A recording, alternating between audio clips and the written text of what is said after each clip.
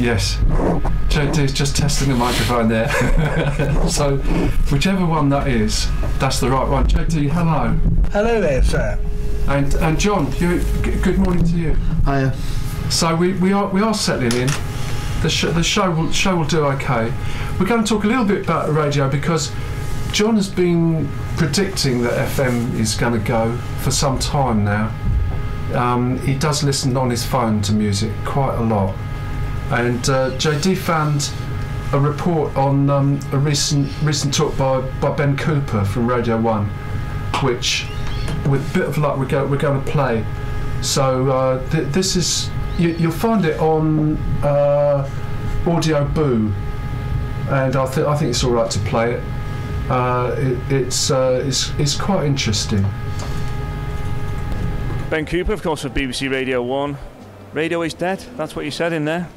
Well, it was just to grab people's attention because I think it is dead in terms of its traditional thinking, in terms of going from a studio through a transmitter and an aerial to a radio set. We've got to stop thinking like that, and we've got to think, what are the actual characteristics of radio, and how can we distribute those wonderful characteristics that make up radio on in different ways on different platforms. Someone like the BBC have got huge resources when it comes to doing different things. You've got social media producer, I believe, at BBC Radio 1. What about the smaller players in radio? Are they going to get left behind? They haven't got the resources to throw at it. I don't think it's a question of resources, because if you look at the technology and the way that technology has changed now, technology is so much cheaper. So you're recording this not on a ewer over your shoulder with one shoulder sort of sloped down because it's weighing so much. You're doing it on a phone, a smartphone. And I think, the key is creativity. Whether you're a student radio station or a small local radio station or a national radio station, it's about creativity. So if you've got an interview with someone, how do you make your interview stand out? And how will people search that and share that interview rather than your competitor's interview? Zane Lowe, of course, left Radio 1 a few weeks back, and that seems to have made real waves across the world. I've been looking at American websites with Radio 1, they're talking about Zane Lowe going to Apple. Have you any idea what Zane Lowe will be doing at Apple? No, he's sworn to secrecy, but we've even tried to get him in a headlock and he still won't tell us. The thing, though, for us is that is a perfect example of the way that the radio industry is changing. So Radio 1 is no longer competing in a radio marketplace in the UK. Apple, sitting in California, had the choice of anyone on the globe, anyone on the planet, and they chose a radio presenter from the UK. And I think that tells you something about the power of radio and the opportunities that we still have as an industry, but it also tells you about the threats.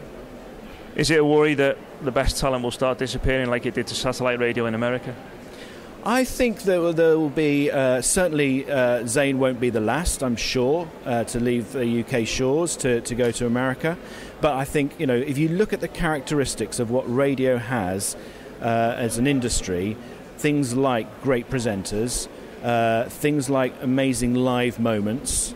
If you look at the free-to-market playlists that are curated, those are fantastic assets, and we just need to distribute them in a different way so that we can get to young people. And I think those elements, those things that radio can do, that the hairs on your back of your neck stand up, or laugh out loud moments, you don't get that with a streaming service. So those assets that the radio industry has, we just have to be better at distributing them in new ways to new audiences. In the BBC, when you're looking at the listening figures for Radio 1 now, is that the only thing you're looking at? Are you looking at YouTube views, everything else, and saying, well, we are quite successful there, even if traditionally we've not got the same number of listeners? I think the radio industry definitely needs to get better at using data.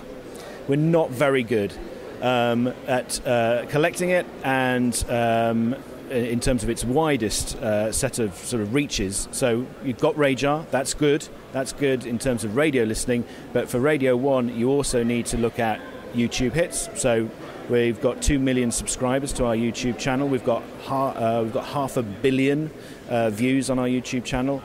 You've got 2 million Facebook followers and 2 million Twitter followers. So how do you get all of that footprint, that brand footprint, calculated into meaningful data? And that, I think, if you can work that out, then let me know, and we'll set up our own company, and I'll leave Radio 1 tomorrow. Is it a worry, though, that you're now being led by it's almost Google, isn't it, or Facebook. Their companies, their brand is now telling you what to do rather than you were a radio station that just broadcast what you want and did what you want. So I think one of the problems we have is the radio industry has almost had a monopoly for many, many years on how it distributes its content. Now you have that situation where you're putting content on a third-party site or a third-party platform. And that is good in the short term because you can build loyalty and you can build new audiences. But I think we need to get back some of our control in terms of distributing our content. So I think hybrid radio is a really key thing. And if you don't know about it, find out about it. Hybrid radio here at Radio Days Europe has got a stand, and it shows people that on a smartphone you can have, rather than that just wheel of death staring at you when you're trying to get a proper IP signal, you can actually get FM, digital, or an IP signal. And if we can do that, we can get back into the game, we can get back onto smartphones, and we can start winning young audiences over. Is that far away? I wouldn't like to say what the timeline is, but go and talk to Hybrid and find out where we are at in terms of when that can happen. But I think, there's great backing for hybrid radio across Europe from very many different backers, and I think, the sooner we do it, the better. Ben Cooper, thank you for speaking to us. No problem at all. Yeah, so what did you make of that then? Well, you stopped it halfway through. No, that was the end of it. Oh. That's as far as they got. I thought it was very good. It backs up my point precisely, so people think I'm talking rubbish. Think again, because I think it's just fact. I don't really care what people say. That's just backed up my opinion. So if you don't like me, people in Exeter, for it, you don't have to like me. But the fact is, radio FM signal is going to disappear. I think in years and years to come, everything will be online. Everything's moving up to smartphone. It's because everything is online, and you can access, you can access things. You don't need a radio now in order to listen to radio, as he was just illustrating. It's not needed anymore. There will always be these people, which I think two of them are sat next. Well, I don't know. One of them at least is sat opposite me right now. That will still want and need and want to listen to FM signal and still want to try CDs and all of this, because some people are like that. Some people can't change their ways, because I know he was born in the last generation, unfortunately. But anyway, the point is, FM signal is dying. It's dying very slowly and painfully, but it is dying out. So how do you think a radio station adapts to this, or presenters adapt to this? What are they? Well, I don't think they really need to adapt. That's all they need to do is because you missed the point again. Oh. The most radio stations have got online streams anyway, so it doesn't make a blind bit of difference that they're not listening to radio on FM, because they can listen.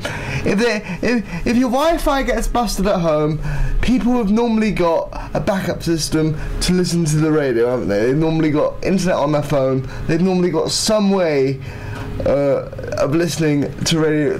What I'm saying, it's not needed. You don't need to go out and buy a. What I'm saying, you don't need to go out and buy a radio in order to listen to radio anymore. You don't need FM, and you certainly don't need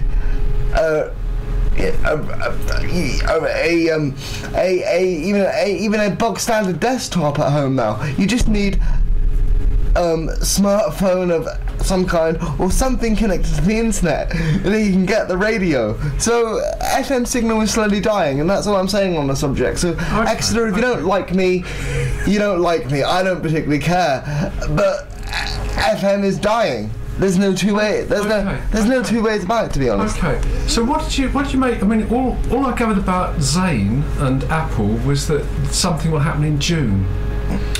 Well, April, May. Well, it's like 3 months away, so you've just got to wait and see. I mean, he's obviously keeping us in suspense for a reason.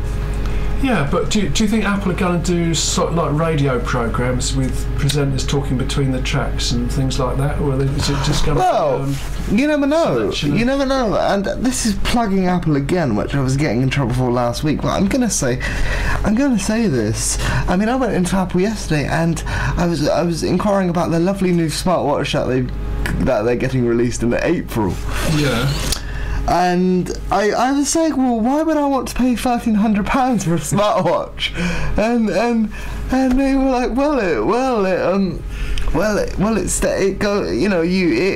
you can make phone calls for it. So technically, I'd be able to make phone calls through the smartwatch and get notifications through my smartwatch as well. So what'll happen? A little beat or a little pinch will, a little vibrate will come on my hand when I get a text message and a Facebook notification and a Twitter notification. So all these things, I will be able to send a text message through my smartwatch and an email through my smartwatch. So I will not even have to get my phone out of my pocket. No, and you can listen to the radio as well. And you can listen to the radio. And you'll get messages saying new track. And what else I forgot to include? You can actually store music in the smartwatch. Ah. So this is you can store music in it. Yeah, so this is great. Eventually, I might even be able to have the follow lead plugged into the blooming watch. Surely we need Wi-Fi. Well, who knows? Or Bluetooth. Who knows? I'm very excited about this. So you can do the whole show from your watch. No, hang on, please. Hang on. I wouldn't like to make that claim because I'm not quite sure. No. But I know for a fact I'll be able to send emails and send a text and read text from the watch. Well, I think the FM studio... And make phone calls from the watch as well. The FM studio will still be here. Oh my god, it's not going to die today, it's not going to die tomorrow, it's probably not going to die for the next 5 or 6 years, but it's slowly, can I repeat, slowly dying. Okay, that sounds... As long as we come up with something else. And if a producer from Radio 1 agrees, I can't be far wrong. No, you're not wrong. You're not wrong. But we still need to talk it out. JD, you're being very quiet. Well, he's having his rant. But it's very good rants, though. I enjoyed that rant. You just seem to find I think it's not. Why would I want to go out and buy a radio now? What? Well, okay. Fair point. No, answer the question. What? Well, you don't. Why in your case, you're saving up for a gold-plated watch. At the end of your short career as a Phonic FM presenter, you're entitled to a gold. Not his retirement. Yeah. £1,300. Whatever else you're going to do after that, we don't know. So, anyway, I just think of. I want to know, when there's an internet downfall, okay, what are you going to listen to? Well, that's I don't. It stopped streaming. Yes, it stopped streaming. We pulled the plug out on internet because there's too many people. Well, I don't think it's going to happen. Well, a radio, at least you can just turn on and listen to something, don't you? But again, you need all this technology around you to make it work. Well, we'll see who's right in the next 5 years. 5 years. We'll look at it. I think we'll go back to the wind-up radio. All right. It's not the wind-up radio. FM signal is dying. Okay. Like I've tried to say, it's not going to die today. It's not going to die tomorrow. It's not going to die in the next 6 years. But it is slowly dying. Okay. Well, I'm going to play a track now. This track is called Tiptoe to Bohemia, and it's by Spin 2. It's time to play musical channel.